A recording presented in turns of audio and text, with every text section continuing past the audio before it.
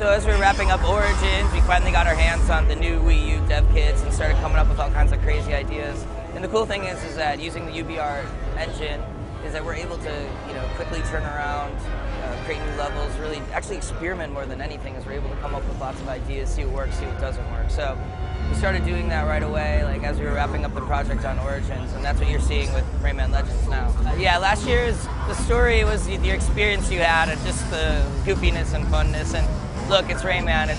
We're not gonna have this revolutionary deep story this year either. But the way we're structuring the game is a little bit different. What we want to do is tell a series of stories, have a series of adventures. So the first one you're seeing is sort of the medieval kind of castles, dragons, things like that. Rayman's gonna walk into this house and see a series of paintings, and he can jump into these kind of crazy paintings and all of a sudden enter this new world and have an adventure within that world. So instead of like one overarching story, it's gonna be more of a series of stories. And so the only one we're talking about now is the medieval one. We're introducing a new playable character, Murphy. He's like the flying frog. He's our dedicated player for the Wii U gamepad. So he can go all over the place. He can interact with every living thing on the map. And what it does is creates this sort of asynchronous style of gameplay.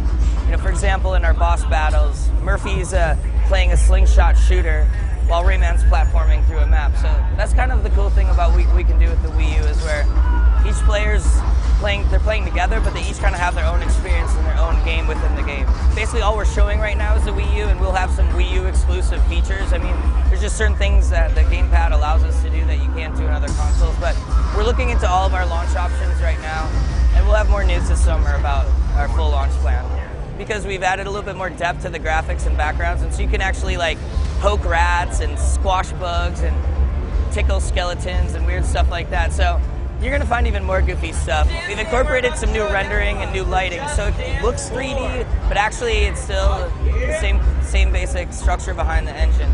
We've also been able to add 3D characters and 3D elements that are kind of coming and flying at you, so you'll see right away that it looks like there's more depth. It's the same engine, it's the same hand-drawn art, but we've just had more time with the engine, and we've been able to add more layers and do some new little twists with lighting and stuff. New animations, like, you'll see there's a lot of new things.